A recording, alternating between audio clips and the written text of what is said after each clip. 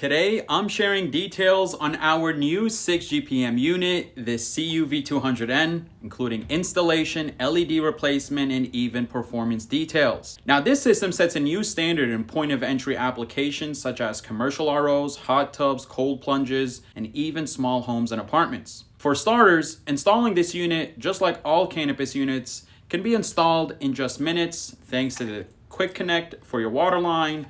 No warm-up times, no cool-down times, and you could just plug the power right in. Now, to replace the LEDs, you just unlock these finger screws, lift the hood, unplug the LED itself, and then just 2 more finger screws to remove it completely.